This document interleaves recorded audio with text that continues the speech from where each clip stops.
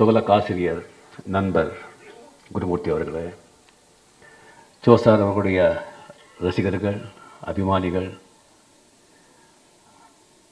துகலக் வாசகர்கள், ஊடக நண்பர்கள், பெரியவர்கள், மீடியா நண்பர்கள், என்னை வாழ வைக்கும் தெய்வங்களான தமிழக மக்கள் அனைவருக்கும் என்னுடைய அன்பார்ந்த வணக்கங்கள். நம்முடைய துணை ஜனாதிபதி அவர்கள் இப்போ அந்த இடத்துல உட்காந்துருக்காங்கன்னு சொன்னால் அவர் செஞ்ச தியாகம், அவர் செஞ்ச சிரமம் எல்லாம் சாதாரணது இல்லை.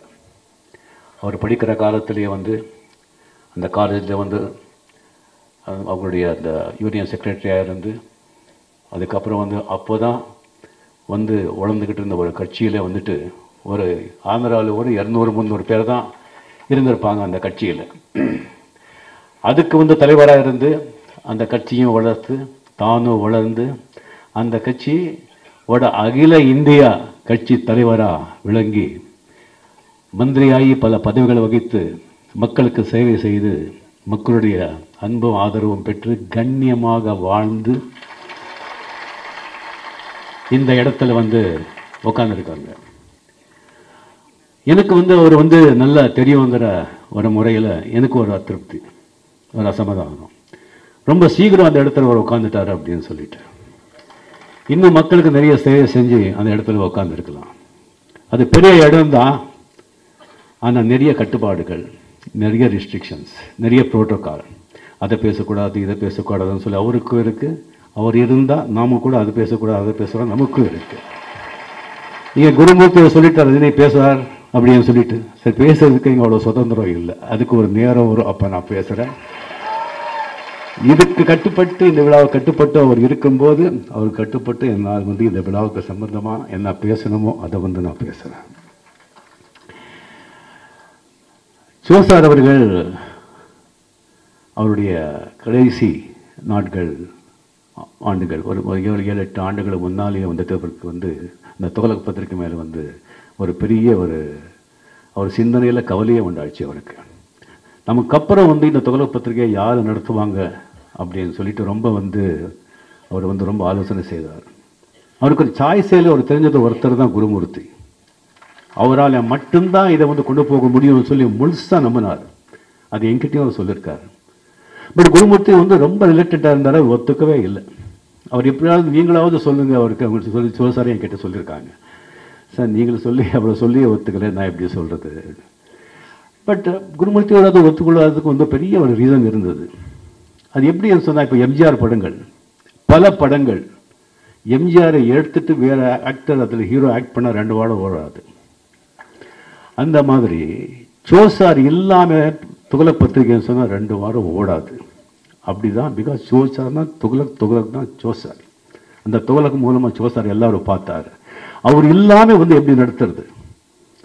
பட் குருமூர்த்தி பெரிய மனசு பண்ணி அந்த துகலக்கை அதை கையில் எடுத்தார். கையில் எடுத்து 3 ஆண்டுகள் ஆகிட்டு இன்னும் அந்த துகலக்கூடிய அந்த ஒரிஜினாலிட்டி கொஞ்சம் கூட குறையாமல் இன்னும் வீரமாக, இன்னும் வீரியத்தோடு, இன்னும் வேகத்தோடு அதை நடத்திட்டு வந்துட்டு இருக்காங்க. அவருக்கு இந்த மனமார்ந்த பாராட்டுக்கள். 50 வருஷம் இந்த விழாவை துணை ஜனாதிபதி அழைத்து பிரைம் மினிஸ்டர் அவரை பேச வச்சு இதை இந்த விழா மலரை வெளியிடுறாங்க. அவங்களுக்கு மறுபடியும் எங்கள் எல்லார் மூலமாகவும் நான் அவங்களுக்கு மனமார்ந்த பாராட்டுகள் தெரிவித்துக் கொள்கிறேன். அண்ட் துணை ஜனாதிபதிகள் ஆகட்டும், இல்லை நம்ம பிரைம் மினிஸ்டர் ஆகட்டும், அவர் பேசுகிறாங்க வர்றாங்கன்னு சொன்னால் அது ஜோசார் மேலே அவருக்கு வச்சிருக்கிற மரியாதை, அவருக்கு கூப்பிடுற குருமூர்த்தி மேலே வச்சிருக்கிற மரியாதை, அண்ட் துகலக் வாசகர்கள் உங்கள் மேலே வச்சிருக்கிற ஒரு மரியாதை. சோசார் ஒரு ஜீனியஸ் எல்லாம் படித்தோ அனுபவத்தாலோ உருவாகிறது இல்லை. அவங்க ஜீனியஸ் ஆகிட்டு உருவாகிட்டு பிறந்து வருவாங்க இந்த உலகத்துக்கு. அவங்க ஜீனியஸ்ன்னு சொல்லி அடையாளப்படுத்துறதுக்கு, அடையாளம் காண்றதுக்கும் சில ஆண்டுகள் ஆகும். அதுக்கு ஒரு துறையை அவங்க செலக்ட் பண்ணுவாங்க.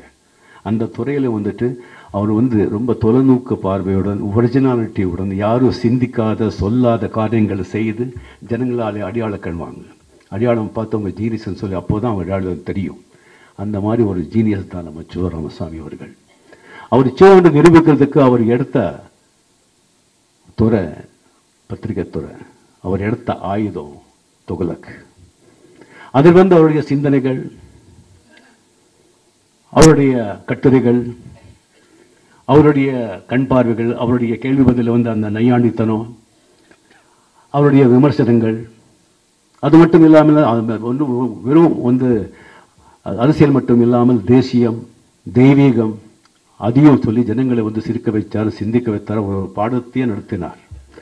அவர் வந்து கம்ப்ளீட்ல வந்து ஒரு துக்ளக் வாசிகர் பட்டாளத்தை ஒரு உருவாக்கல, ஒரு துக்ளக் ஒரு இனத்தையே உருவாக்கினார். அவர்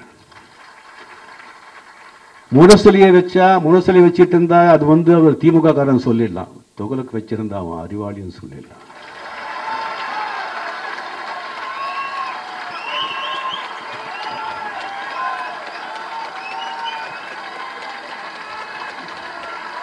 துக்ளக் பத்திரிகை வச்சவர் அறிவாளியா இல்ல துக்ளக் படிச்சு ஒரு அறிவாளி ஆனாரா அது வந்து தெரியுது.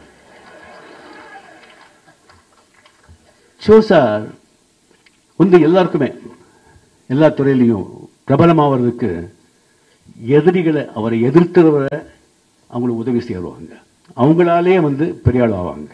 சில நேரங்களில் சில சுச்சுவேஷன் உருவாகும், அந்த சுச்சுவேஷனை எப்படி கையாளுறாங்க அதை வச்சு பெரிய ஆள் ஆவாங்க.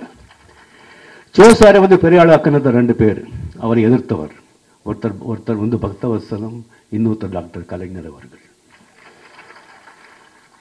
பக்தவத்சலம் அவருடைய கவர்மெண்ட் சர்க்கார், காங்கிரஸ் சர்க்கார் வந்துட்டு இருக்கு. அப்போ வந்து சார் அவர்கள் வந்து ட்ராமாவில் ஆக்ட் பண்ணிக்கிட்டு அவர் ப்ராக்டிஸ் பண்ணிக்கிட்டு அவ்வளோ பிரபலமாகலை, ஓரளவுக்கு பிரபலமாக இருக்கார்.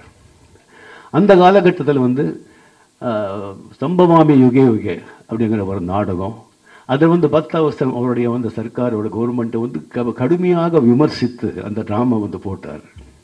அது வந்து அந்த கவர்மெண்ட் வந்து எதிர்த்து அது வந்து ராமன் நிறுத்தணும்னு சொல்லி உழக்க போட்டாங்க. அந்த உழக்க வந்து எதிர்த்து ஜெயிச்சார், அது பெரிய பிரபலம் ஆயிட்டார் சார் நாடக உலகத்தில். ஸோ நாடக உலகத்தில் ஒரு பிரபலமாக்கினவர் பக்தவத்சலம் அவர்கள். அண்ட் 1971 சேலமில் வந்து பெரியார் அவர்கள் ஸ்ரீராமச்சந்திரமூர்த்தி சீதை அது வந்து உடை இல்லாமல் சிறப்பு மாலை போட்டு ஒரு ஊர்வலம் போனாங்க. அது வேற பத்திரிகைகள் யாருமே அச்சடிக்கிற அந்த விஷயத்தை சொல்லலை. ஆனால் சார் வந்து அது பத்திரிகை அட்டையிலேயே போட்டு கடுமையாக விமர்சித்தார். அப்போ மிகப்பெரிய வந்து கெட்ட பேர் வந்தது அப்போ ஆண்டுகிட்டு இருந்த திமுக அரசுக்கு. ஆக அந்த பத்திரிகை யார்கிட்டையும் கிடைக்கக்கூடாதுன்னு சொல்லி அந்த பத்திரிகையை சீஸ் பண்ணாங்க. அந்த பத்திரிகையை வந்து மறுபடியும் அச்சடித்து அதை வந்து விளைய விட்டார். பிளாக்ல போச்சு அந்த பத்திரிகை. 10 ரூபாய் இருக்கிற பத்திரிகை வந்து 50 ரூபாய் 60 ரூபாய் அந்த மாதிரி போச்சு.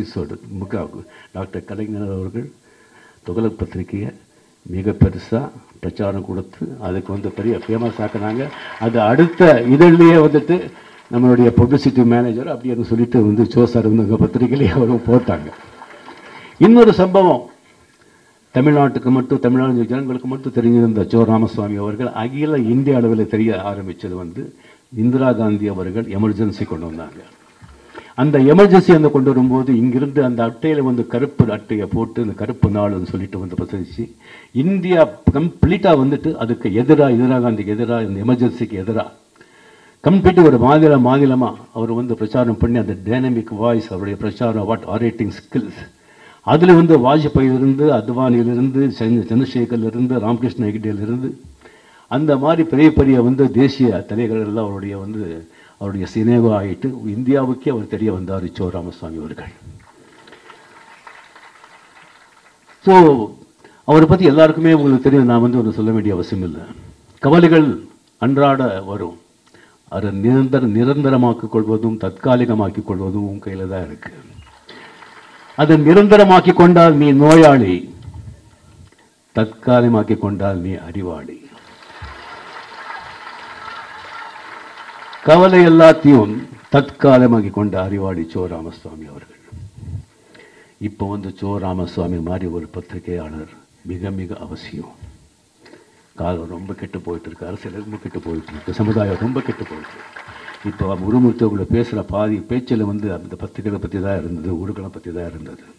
அவங்க தான் இப்போ வந்து நம்ம நாட்டை காப்பாற்ற முடியும், திருத்த முடியும். தயவு செஞ்சு புரிஞ்சுக்குங்க. பெரிய கடமை இருக்கு, பெரிய கடமை இருக்கு. ஊடகங்கள் இருக்கு, சிலது வந்து எல்லாருக்குமே தெரியும்.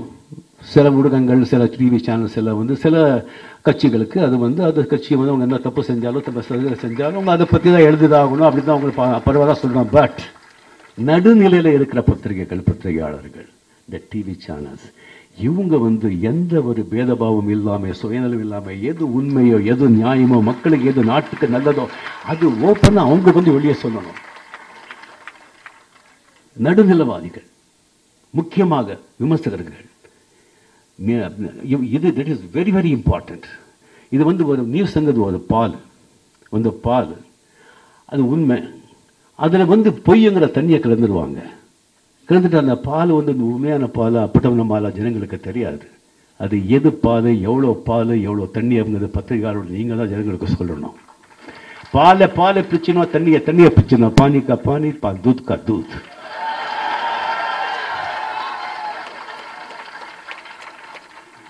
ஒரு கிராமத்தில் வந்து ஒரு கடை இருந்தது, ஒரு பால் கடை. அப்பட்டமான கலப்படம் இல்லாத ஒரு பால் விற்கிறான், லிட்டருக்கு 10 ரூபாய் அப்படின்னு சொல்லி வித்துட்டு இருந்தான்.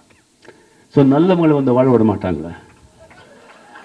ஸோ வந்து இன்னொருத்த வந்து பால் கடை வச்சா, அவன் தண்ணி கலந்துட்டு 8 ரூபான்னு சொல்லி விற்க ஆரம்பித்தான். நேச்சுரலி ஜனங்க விலை கம்மியான தரம் பார்க்கல, எப்படி ஓடுறாங்க. ஒருத்தன் ஏமாத்தக்காரன் சொன்னால் அவனை ஏமாத்துறதுக்கு இன்னொன்று ஏமாத்தவங்க இருப்பான். இன்னொருத்தன் வந்து அது தண்ணி இன்னும் கொஞ்சம் தண்ணி கழிச்சு வேறு ஏதோ ஒரு கழிச்சு இப்போ ஒரு பாலுக்கு லிட்டருக்கு 6 ரூபான்னு சொல்லி விற்க ஆரம்பித்தான்.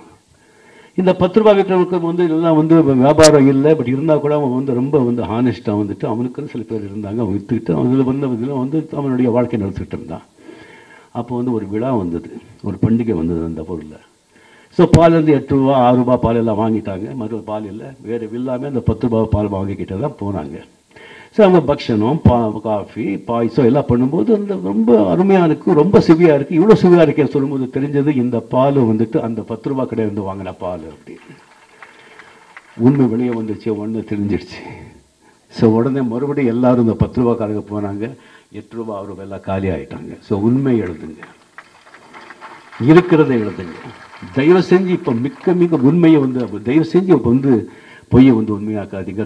மிக பொறுப்பு இருக்குது. இந்த பத்திரிகை, இந்த 50 ஆண்டு துக்ளக் பத்திரிகை இந்த நாளில் நான் வந்து இதை வந்து தயவு செஞ்சு உலக நண்பர்களுக்கு சொல்லி இந்த விழாவுக்கு வந்திருக்கும் ஜனாதிபதி, துணை ஜனாதிபதி அவர்களுக்கு மறுபடியும் என்னோட நன்றியை சொல்லி, இந்த வாய்ப்பு கொடுத்த அனைவருக்கும் நன்றியை சொல்லி விடைபெறுகிறேன். நன்றி, வணக்கம், ஜெய் ஹிந்த்.